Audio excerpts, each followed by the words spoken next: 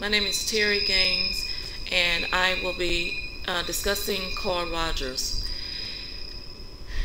Information was taken from the online website at Laterno at www.psychologistanywhereanytime.com. Carl Rogers was born January the 8th, 1902 in Oak Park, Illinois. His father was a civil engineer and his mother was a housewife and a devout Christian. Carl Rogers was the fourth of six children. In 1945, he was invited to set up a counseling center at the University of Chicago. It was while working there in 1951 he published his first major book, Client-Centered Therapy. In 1964, Rogers was selected Humanist of the Year by the American Humanist Association. Rogers' theory is a clinical one, and it's based on years of his clinical experience dealing with his clients. The theory is considered humanistic. His theory is based on 19 propositions. Carl Rogers is best known for his contributions to therapy. His therapy has gone through many name changes along the way.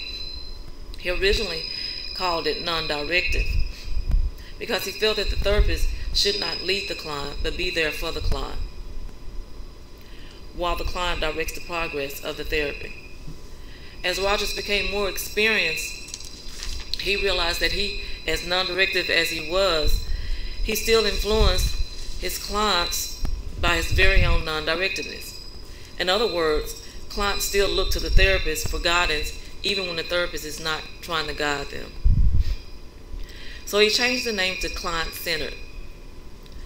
He still felt that the client was the one who should say what it is wrong, find ways of improving, and determine the progress of their therapy.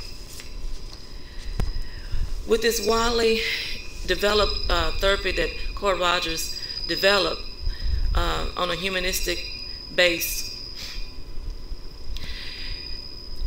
the therapist actually listens to the person's conscious and self-perceptions without judging, interpreting, or directing the client towards certain insights. Rogers believed that most people already possess the resources for growth. Rogers encouraged the therapist to exhibit genuineness, acceptance, empathy. He states when the therapists drop their facades and genuinely express their true feelings, when they enable their clients to feel unconditionally accepted, even when they empathetically sense and reflect the client's feelings, the client may deepen their self-understanding and self-acceptance. There is one technique that Rogerian therapists is particularly known for, and it's called reflection. Reflection is the mirroring of emotional communication. For example, if the client says, "I feel horrible," the therapist may reflect back to the client saying something like, "So life is getting you down, hey?" By doing this, the therapist is communicating to the client that he is indeed listening and cares enough to understand. In 1987, Rogers suffered a fall and resulted in a fractured hip. He had a successful operation, but through the night his heart failed and he died a couple of days later. And that is the ending of my information on Carl Rogers. Thank you.